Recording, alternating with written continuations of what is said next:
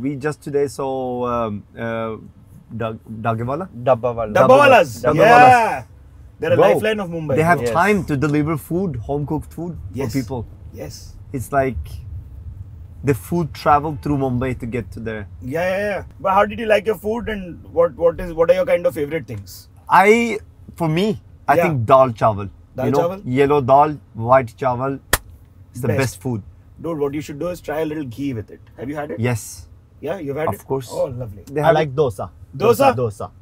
Perfect for breakfast. It's amazing. A lot of nutrients also. And Yasin? Yes. What about you? You didn't tell me your favorite food.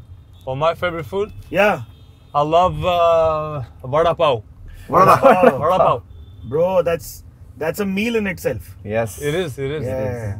I made a documentary about it. Oh, really? About the guy who invented it. Really? He's still alive? Yeah, it's online. Yeah. He just made it and was like, vada pav. Yeah.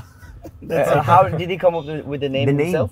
Dude, so Mumbai is a very mill workers city, right? Right. There was a lot of mills in Dadar. Right. And they used to run back home. So they didn't have time to like stop and eat something. Okay. So this dude had the mind to kind of take a vada, which is a very typical Maharashtrian dish, and put it inside a pav, which we've gotten from the Portuguese. Right. And that's it, voila. Vada pav. Vada pav. Vada pav. Wow. We just today saw Dabbawalas. Dabbawalas. Yeah. They're a lifeline of Mumbai. They have time to deliver food, home cooked food for people. Yes. It's like the food traveled through Mumbai to get to there. Yeah.